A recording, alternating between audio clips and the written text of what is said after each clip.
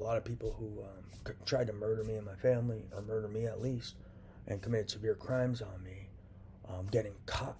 And they're also stealing money and property. And then there's people pretending to be investigators, but what they're doing is catching them, saving face, and then maybe trying to orchestrate a story or a lie with them because they stole large sums of money. So they're blackmailing these people, maybe helping them stay out of prison with lies, even though they caught them committing severe crimes. And then they're trying to orchestrate stories to orchestrate frames so they can get away with theft of all the money they stole, as well as get away with avoiding a lawsuit for all the crimes they've committed on me over 5 years and 7 months. So be careful of these investigators, because the terrorists and murderers they're catching, they may be letting off the hook and then trying to orchestrate lies with them so they can orchestrate a frame and then get away with theft of large sums of money they've been stealing over 5 years and 7 months. Key point.